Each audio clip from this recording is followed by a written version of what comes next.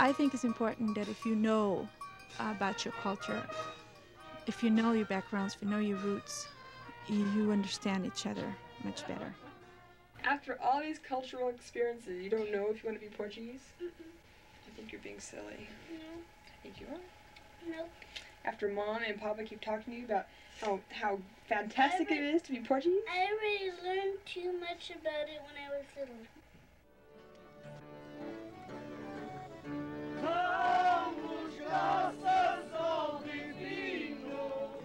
It is the Holy Spirit Festival more than anything else that has kept Portuguese Americans together in the New World.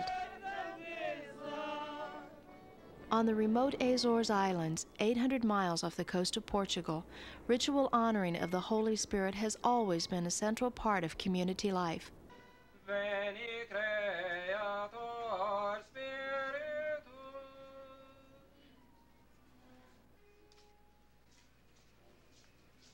Well, when you come to the U.S., you have such a beautiful country in general, and it's so much abundance, and people live in such freedom in such a way that sometimes you do forget.